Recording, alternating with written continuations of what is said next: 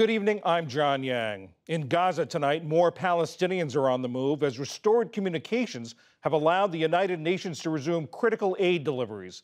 Israel is again urging Palestinians in northern Gaza to go south. And patients, staff, and displaced people are leaving Gaza's biggest hospital amid conflicting claims about what's triggering the departure. On Gaza's main road south, panic and confusion.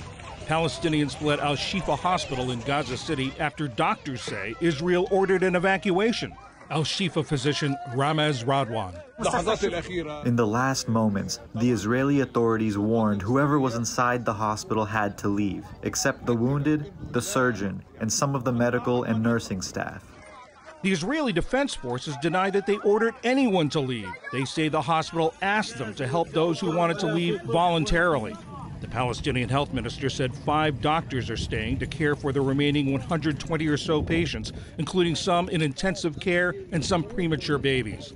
The minister called on international aid organizations to help transport the infants to Egypt. The Israeli forces are damaging all wards of the hospital, and the hospital has become a military base for the occupation forces. And the United Nations said Israeli airstrikes killed dozens of people at a UN-run school that had served as a shelter for thousands of displaced Palestinians.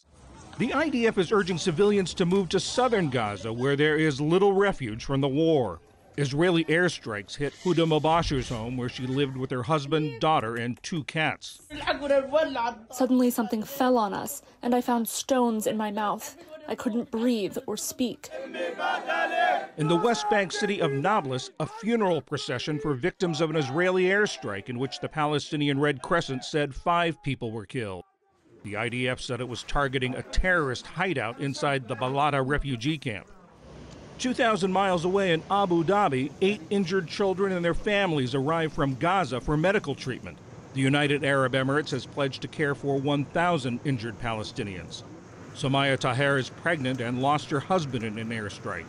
Her young son was badly burned. Thank God we are here. The situation was getting worse. It's difficult to explain. There's nothing like it, experiencing the difficulties of life in Gaza.